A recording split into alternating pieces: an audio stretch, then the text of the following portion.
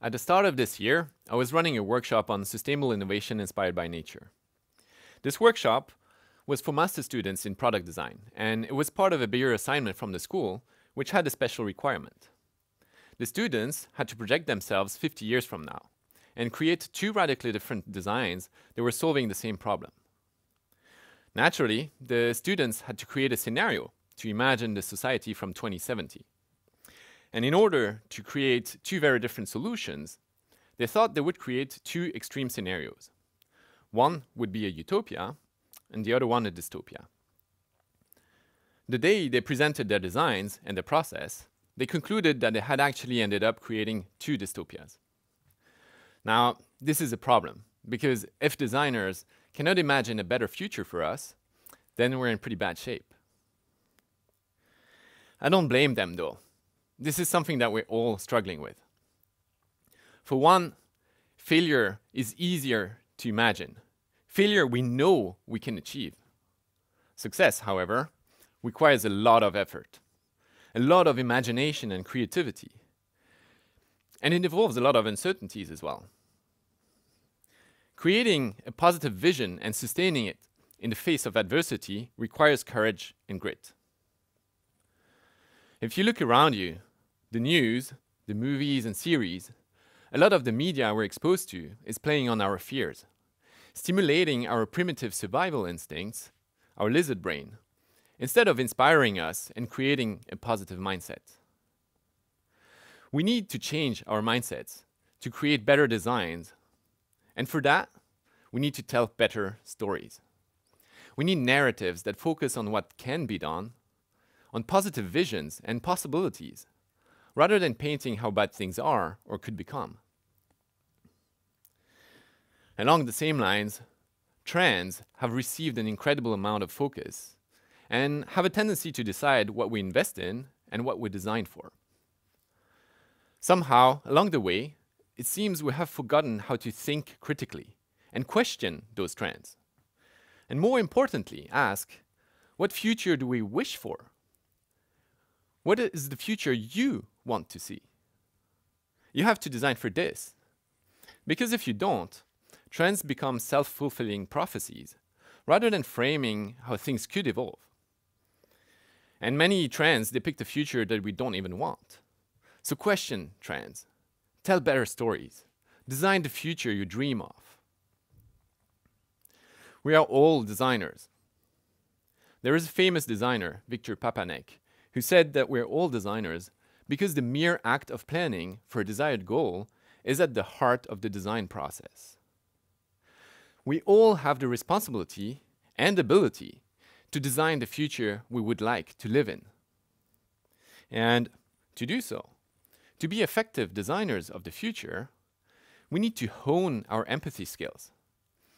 Empathy is a muscle that we need to train more and better. It allows us to better understand the effects of what we do on the rest of the system we belong to. Empathy allows us to understand our place in our ecosystem. It allows us to relate to others and to our environment. It is an essential skill for handling complexity, and we all know our world has become a lot more complex. So I think we need some sort of a new renaissance. We need to revisit what we know from a different angle and change the paradigm. We need to break down silos and build empathy for fields other than the ones we specialize in.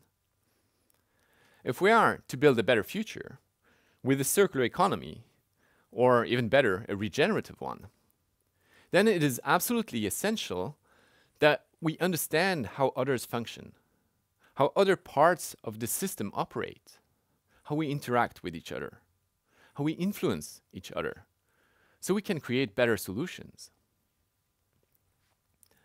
Back in the days, people like Leonardo da Vinci were polymath. You find their works in arts, physics, biology, or technology. They had a deeper understanding of many fields, rather than specializing in just one. And to some extent, this is something we need to get back to. We need to break down silos and learn to better think in systems. Now, unlike what happened in the previous Renaissance, The new paradigm we will build should reconnect us with nature rather than placing us above it or outside of it. After all, we humans are nature too. We belong to it, and we need to better understand our place in it in order to improve the current situation. There is a lot of wisdom in nature, and we ought to look at it more often and get inspired by it to solve our problems. Sustainable innovation inspired by nature is also called biomimicry. Simply put, biomimicry means mimicking life. It's about looking at nature and extracting its wisdom to try and solve challenges in a sustainable way. And in many ways, nature should be our reference. What would it look like if we could harness the sun's energy the way nature does with photosynthesis, transforming CO2 and water into usable energy by only using biodegradable and renewable components? Artificial photosynthesis is on its way, not yet with biodegradable components though. Here's another interesting example. Did you know that nature still holds the record for the toughest ceramics out there? There is a sea snail called abalone that creates its shell from elements surrounding it in the water. It builds it at ambient temperature, and that shell is a ceramic that is twice as tough as our most technical ones. And ours require mining and far more energy to produce. So how about we make nature our benchmark for our designs? Biomimicry is not always complicated, and I'll give you a simple example. Millions of birds die every year from crashing into windows because they see a prolongation of the sky in their reflection. Ornilux is a product that is solving this problem through a simple biomimetic application. Did you know that spiders weave into their webs a chemical that is highly UV reflective? Well, it turns out that birds see UV light, and that makes the spider webs highly visible to them, and therefore they don't crash in them and don't destroy them. Ornilux windows are inspired from this.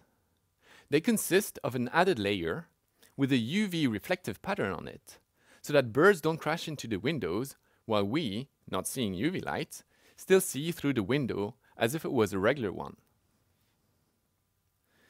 Another smart implementation from nature's wisdom is Sharklet, a synthetic surface which tackles the problem of bacterial growth. The product is inspired from shark skin. Scientists were wondering why some very slow-moving sharks did not get any organisms growing on their skin. They found out it was due to a structural pattern on the skin that makes it uncomfortable for bacteria and other organisms to grow on it. And Sharklet is using a similar pattern that can be applied on surfaces in hospitals, for instance, to avoid germs growth. Aside from products, there is a lot we can learn from nature about organizations and leadership. We can, for instance, look at how effective superorganisms like bees and ant colonies function, or take inspiration from the ballet of starlings, those birds that gracefully dance in the skies with thousands of individuals flying close to each other without ever crashing and no leader structuring the group. Some of the principles behind those superorganisms are at the core of the extreme efficiency of companies like Buurtzorg, a neighborhood nurses organization in the Netherlands that counts over 15,000 nurses and not a single manager.